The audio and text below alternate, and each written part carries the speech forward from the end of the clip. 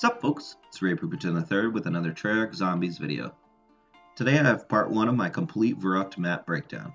This video will include an overview of the map, differences between the 3 versions, and some fun facts along the way.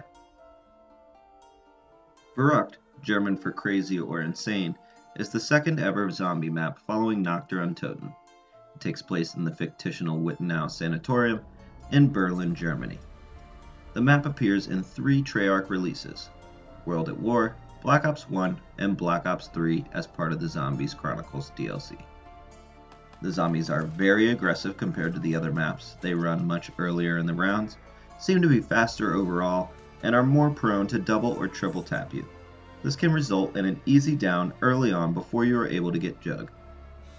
As if all that wasn't enough, Verruckt introduced the zombies' ability to hit you through all the barriers. You're spawned in to one of 2 sides, Jug side or Quick Revive side. You must open up to the power to access the opposite side of the map. In the Chronicles Remaster, it is possible to use anywhere but here to switch sides. The power is located on the 2nd floor in between the showers and the kitchen. When you activate the power, the perks and the electric traps around the map will become active.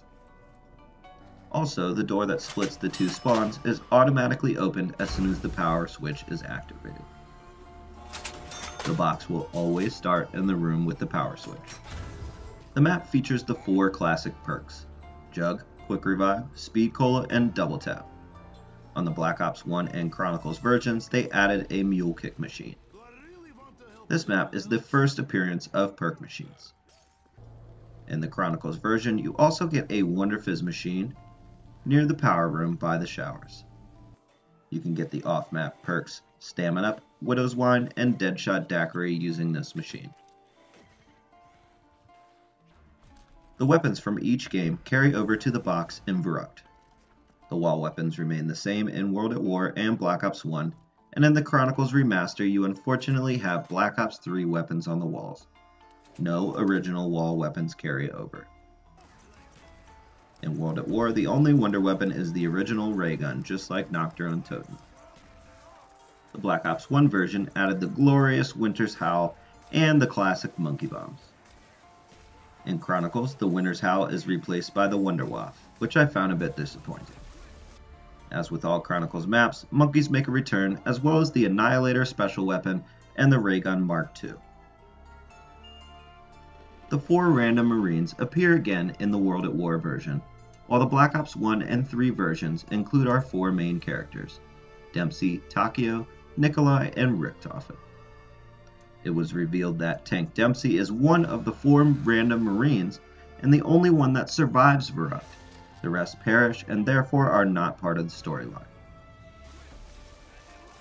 In Black Ops 1, if someone on your friends list is playing Verruckt, it contains a typo, missing the letter C. In the original trailer, a mounted MG was shown. This did not make it into the actual map, but mysteriously made it underneath the map. You can only see this if you use the no-clip command on the PC version, or by getting off map in theater mode. But that about wraps up this video. I hope you learned something new. Stay tuned for parts 2 and 3 of the breakdown, every Easter egg, and my high round guide. Subs and likes are appreciated. Peace!